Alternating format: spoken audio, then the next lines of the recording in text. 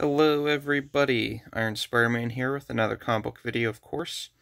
Today I'm going to be showing you guys my haul from my local Comic-Con that was going on this past weekend. I'm local to the Pittsburgh area, and if you guys have seen a few of my videos already, Steel City Comic-Con right in Monroeville. It goes on every April, August, and December. So I always go there, always get some good deals. And, yeah, let's just hop right into it. As usual, I'm going to start with the most boring stuff first, and then get to the more exciting.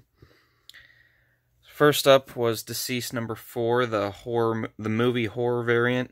My shop didn't have any of these left when I got there, so I just picked that up there. It was cover price. Got nothing too exciting. Iron Man 11. And I got this with a couple other books from one vendor, but he only had 20 bucks on it. It's in a Mylar bag and board. Very few imperfections on this book. Not really sure. I mean, I thought it was kind of cheap. I mean, the colors are great. Again, just like that corner there, and then up here were the only problems I could see with it. But, yeah, just beautiful book. Big Iron Man fan, almost as much as I am a Spider-Man fan. And I actually, with Iron Man, I completed everything from the mid-330s to current. So I'm just working backwards now. I'm just working on Volume 1 books. Iron Man 15. Again, this was another one that, I mean, I'm pretty sure this one's just perfect. This I might send off to get graded, because literally the only problem, if you'll focus, is right there.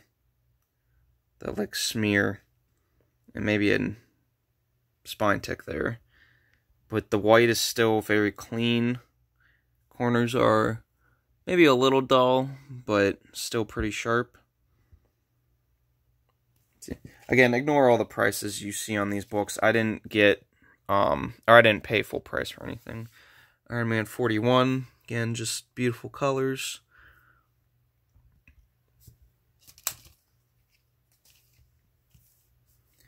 And then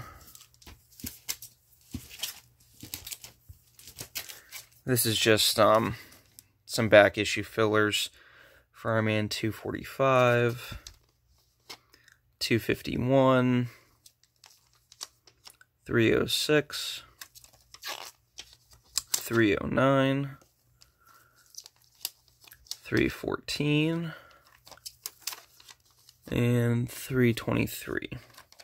Those are all just fillers. I paid like $2 a piece for them.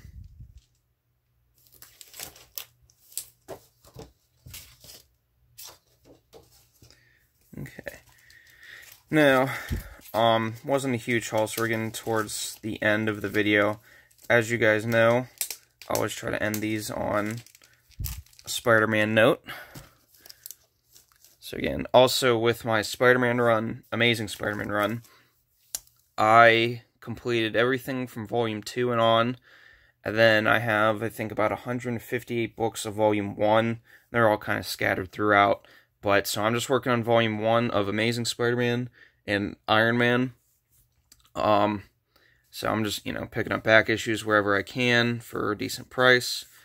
And these were all like $3. Amazing Spider-Man 330, 345, and I think he had it marked that this was the first full appearance of Cletus Cassidy, or cameo.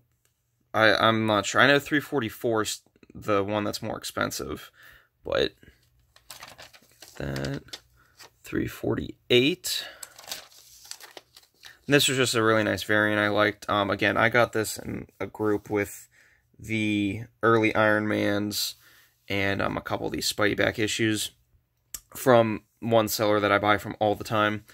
So I just really liked that cover.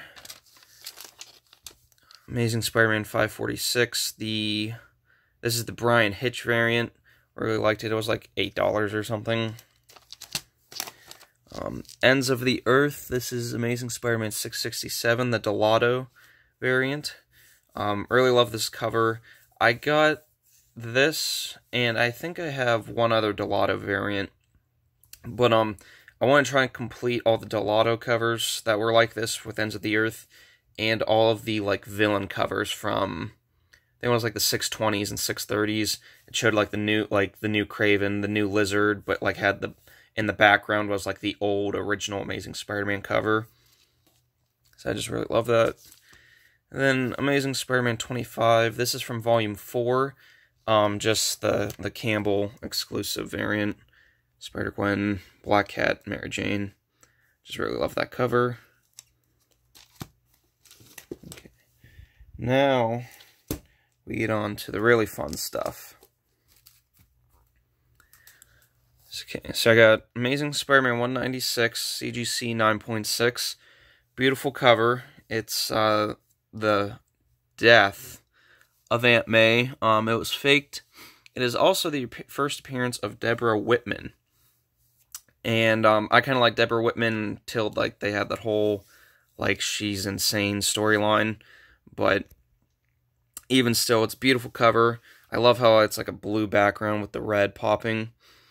It was $60. I thought maybe that was a little high, but I looked on eBay and some other places, and they were selling lesser grades for more than that. So I was like, all right, whatever. I'll take it. $60, and again, just fills in my collection a little more.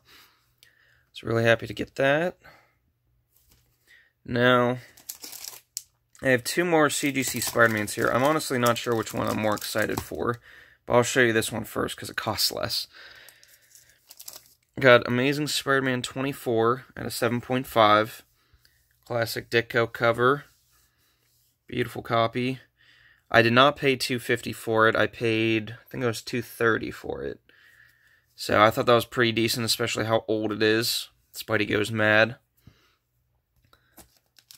It's third appearance of Mysterio. Which, I mean, after the first appearance, I don't really count that. Like, oh, big deal. For second, third, I don't really care. But that's just me. Back cover. The last CGC Spider-Man book I have. Been looking for this for a while. Amazing Spider-Man 121 and 8.0. I only paid $4 for this, not $4.50. The death of Gwen Stacy. And if any of you have watched my previous videos, I think I've talked about it a few times. I'm a Gwen person. Mary Jane's okay, but I always thought she was second best. I always thought Gwen was the best girlfriend for Peter Parker. And so to have the story that, you know, really changed a lot in Spider-Man's life, because really up until this point, nothing really major happened in Amazing Spider-Man. Like, no one really died, no one, you know, nothing like too crazy happened. So this was one where, you know, Gwen dies and it's Spider-Man's fault, which, you know, just adds more trauma to his character. So yeah, really happy to have that. Again, I don't know which one I'm more excited to have. I love both of these covers, both these books. So, I don't know. But I'm a little more closer to completing my Spider-Man run. And now, I don't have any more comics to show you, but I do have a couple figures. Now, I think it was the last con video, I started getting into Mezcos. So I got the Mezco. This is the Vigilante Daredevil suit from Netflix. You can see there. I really liked it. I saw some pictures online. And the guy had it at 125, and that's right about where they go for. But I've known him a long time. I've always buy stuff from him, and I asked him if he would do 100, and he said sure, only because it's you. So I think I lucked out on that. Then